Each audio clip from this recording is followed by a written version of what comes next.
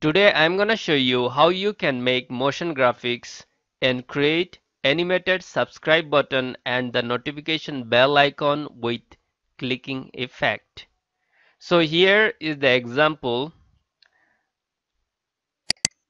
So this is the one I'm gonna show you how you can create by yourself. So to make these animations, you can see here there total I used three different objects, 1 2 3, and the sound, and this is the background. So background is not required. So how you need to export those different parts of the notification bell icon and the subscribe button. So in Illustrator, I already designed this subscribe button and the notification bell icon, and we'll save it in three different parts. So first, and from here you can hide it. So now the subscribe button, the channel icon, and only the notification bell icon will save in PNG 24 transparent. So here in the preset you can see it is PNG 24 transparent, and click on save.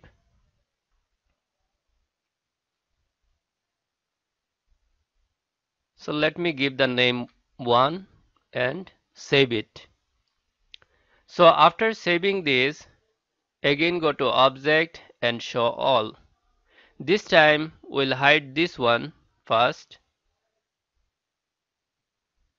and I'll hide this one also, and we'll save only this much. So go to file, export, save for web, and again PNG 24 transparent, and click on save, and here give the name 2.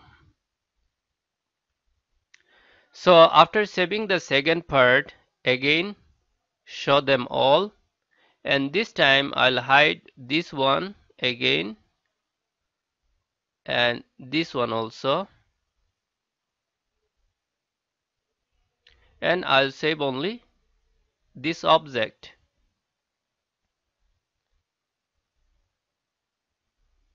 and save. This time give 3 and save. So we saved all the elements in three different parts. So we are done with Illustrator. Now in Camtasia, this is Camtasia Studio 9, and we'll make the same effect here. So let me open new project,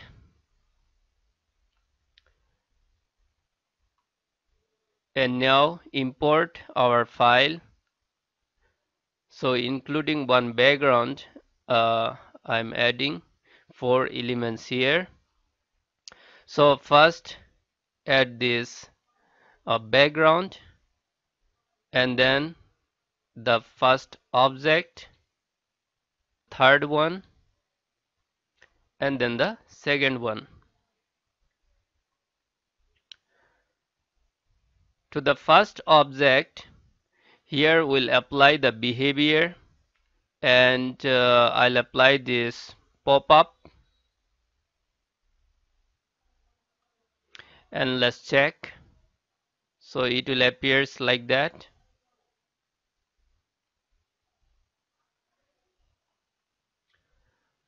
And to this, here you can see from which direction your elements will pop up. So from the button, from this direction, this will pop up here. And now click here. So after popping up here, it should be constant. But if I play here, it is not constant. You can see still it is shaking. So we want to stop this shaking. Let me show you once again. So up to here, after first shake and the pop up, it should be constant. So What I'll do, I'll split this object into two parts, and from this right hand side part I'll remove the effects that I applied.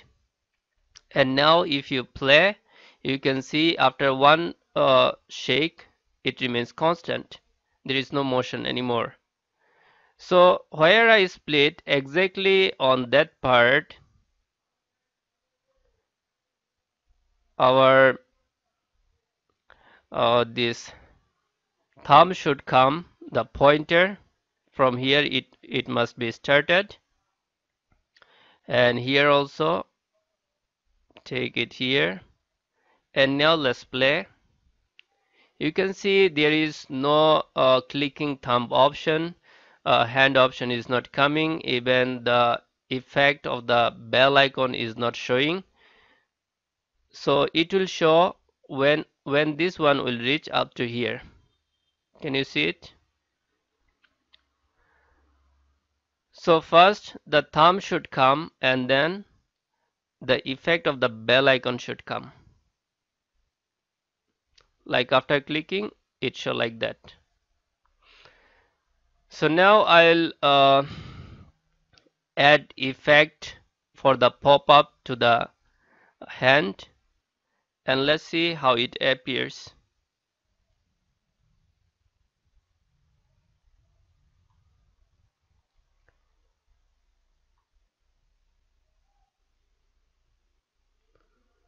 So from here the effect of the bell icon should start at, and now let's see.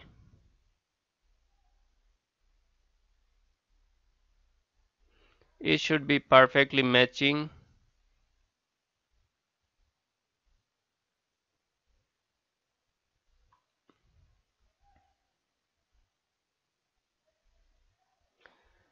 So this much is fine. What I'll do now here, I'll add the sound here, like the clicking sound.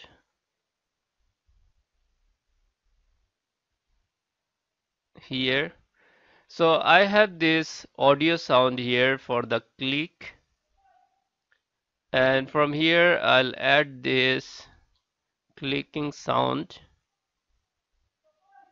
And now let's see. And after that I'll use the highlight.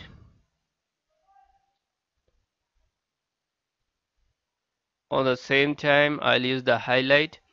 So here in annotation, under annotation you'll find this option special, and here is the highlight option. You can see, just you need to drag it over here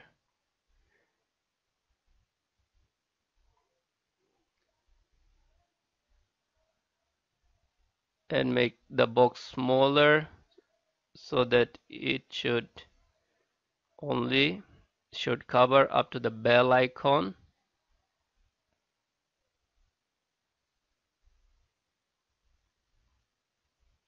And now let's check.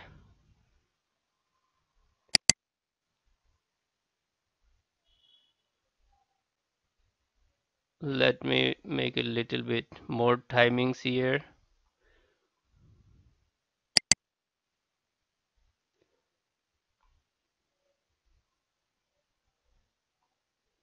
And you can reduce them.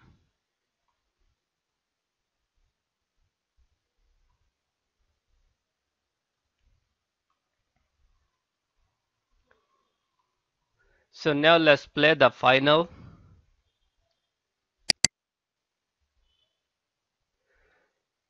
So now you can do Control plus A and select them all, and you can reduce the scale, you can make it smaller. So let me do unselect this one. So by pressing shift key you can unselect this one, and to all the selected elements you can reduce the scale and make it smaller, and you can bring it here at the down and do right click to the selection and group it, so it becomes one group, and you can play it again. So here the highlight one is misplaced. So let us do ungroup once again and place the highlighted things in the proper place.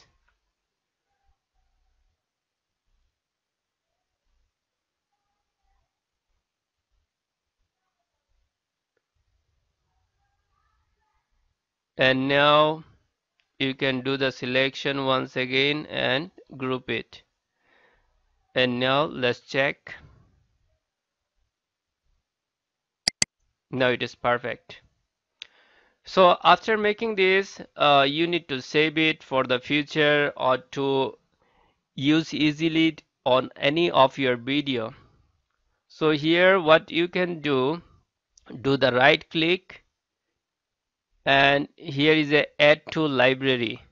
So when we'll click there, you can see to this library you can add it. So hope you like this tutorial. Thank you for watching.